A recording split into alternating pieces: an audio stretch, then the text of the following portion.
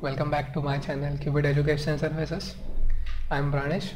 We are solving the IISER Aptitude Test 2022 Physics part, and this is our third video in the series. This is question 48 based on mechanics and vectors.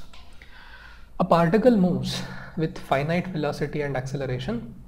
The velocity of the particle is perpendicular to the acceleration at any instant of time.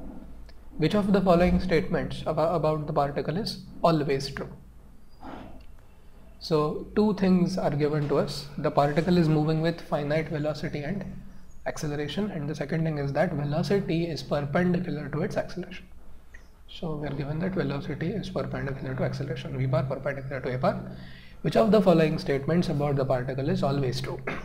Angular momentum is conserved, linear momentum is conserved, kinetic energy is conserved, acceleration is 0.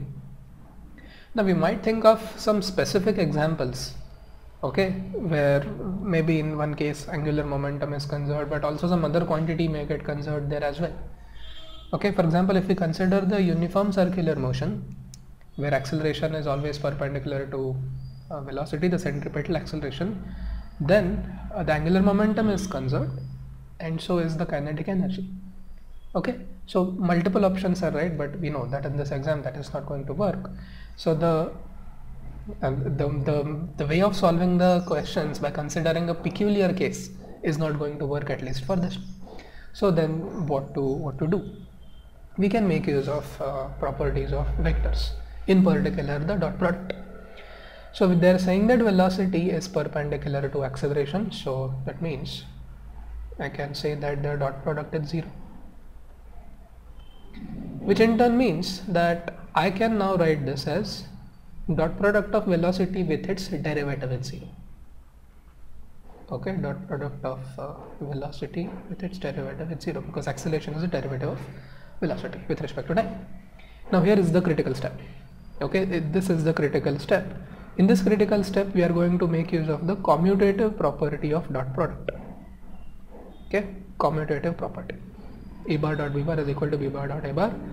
So what I'm going to do is, because this is equal to 0, even if I add it one more time, it is not going to make any difference, right?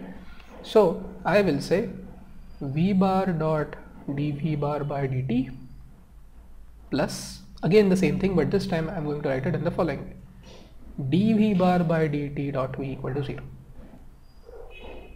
Understood? So dot product, commutative, and the dot product is 0, so 0 plus 0 is 0. Okay, so both the properties have been used simultaneously.